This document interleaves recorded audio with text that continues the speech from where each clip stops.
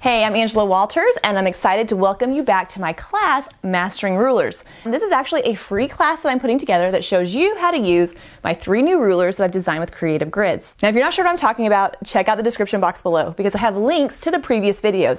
Now for this lesson, we're going to be using the Taj Ruler. Taj is my curvy, pointed ruler that's going to be perfect for quilting those arcs. But it also has a cutout that's going to give you a leaf-like shape. We're going to use that leaf shape to quilt a border design around the narrow borders of our quilt. I'll show you how to quilt it on a sewing machine as well as a long arm, and we'll talk about how to use a little bit of traveling to line them up all in a row. Well, nothing left to do except get to it. Start by placing the foot inside of the ruler. And I'm actually going to start kind of towards the middle of one side. Then I'm going to position the ruler so that it's centered in my border. Since that's the edge of my border, I need to remember that about 1/4 inch of that's going to be taken up with the binding. And I'm going to quilt just along the inside of the Taj ruler, returning to where I started. Then I'm going to keep the ruler in place and travel back along the ruler until I get to one of these reference marks. Once I get to that reference mark, then all I have to do is shift the ruler, taking a moment to make sure that it's centered, and then I'm going to repeat quilting along the inside of that leaf shape, except I'm going to stop when I hit that previously quilted line. Like that. The reason I'm going to stop at that line is I want these leaves to look like they're laying on top of each other. Keeping the ruler in the same place will make it easy to backtrack along that line until I get to that reference point. And I'm just going to continue along, making sure my ruler is centered. And I'm going to keep going until I get close to the corner. I'm not going to worry about turning the corner until I have a leaf shape that extends into that corner area. Once I quilt a leaf that crosses over into this border corner, I need to start thinking about rotating the ruler.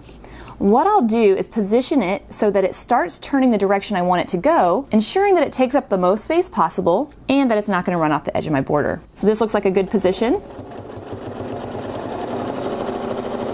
I'm still going to stop when I get to the previously quilted leaf,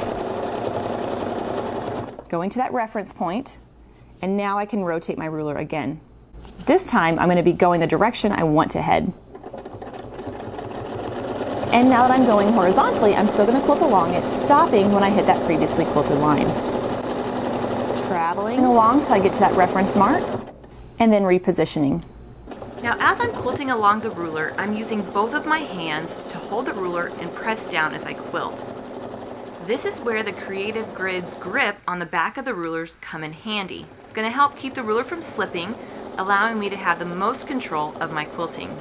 Now you can hold the ruler any way you want, just be sure your fingers are well away from the inside edge of the ruler and away from the needle.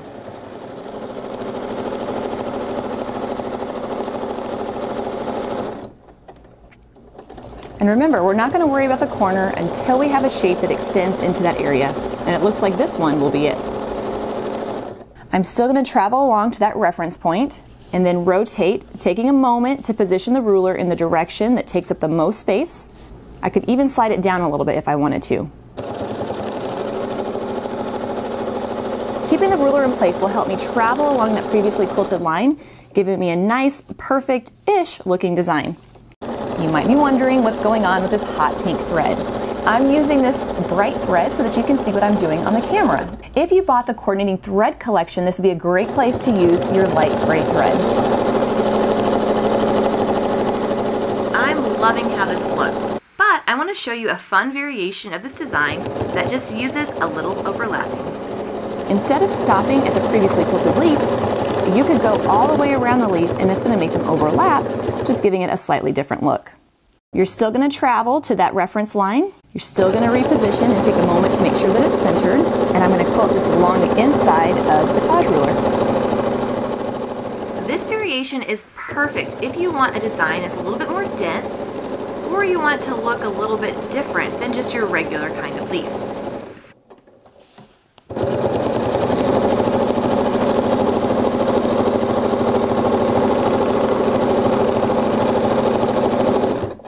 And that's definitely a fun effect. Now eventually we're going to want to make our row of leaves run into each other, and I promise it's not as hard as you might think. when I have one last leaf, and here you can see my next one is going to run into that previous one, what I'm going to do is just position it until it touches it, and then I'm going to quilt along it. But when I run into that previously quilted line, what I'm going to do is just take a second and just travel along it. Just kind of get it as close as I can, reposition my ruler, and then continue on. Then it kind of gives it that look that it's laying on top of each other. And there we have that beautiful leafy design that wraps its way around that border. See, that wasn't so hard, right? Now that you've seen how to do it on a sewing machine, let's just take a brief look at it on a long arm. It's not any harder on a long arm, but the hand position will be just a little different.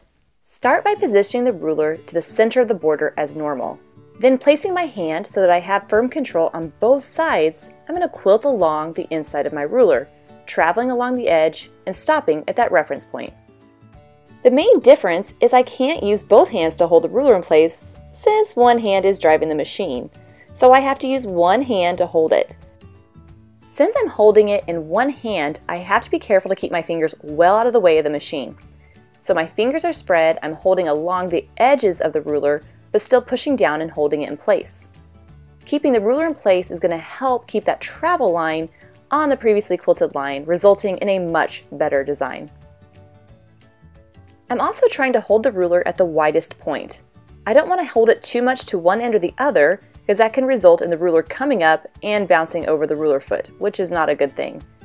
And just like on a sewing machine, when turning the corners, I'm going to wait until my leaf extends out into the space, then rotate the ruler so that it takes up the most space possible. I'm still going to quilt along it, stopping at the previously quilted line, and then traveling back to that reference point.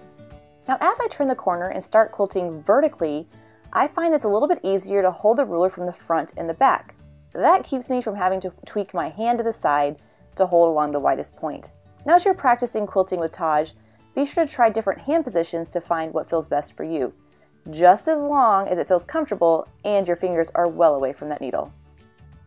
Eventually I'm going to make my way around the whole border, and then it will be time to join my rows of leaves. I'll do this the same way that I do it on a sewing machine. I'll quilt the leaf, stopping at the previously quilted line. I'll backtrack along the line I just quilted. I'll rotate the ruler so that I can easily travel around the last leaf that I quilted so that I can get to the other side of the leaf that I'm quilting currently, again making it stop when it runs into that previously quilted line.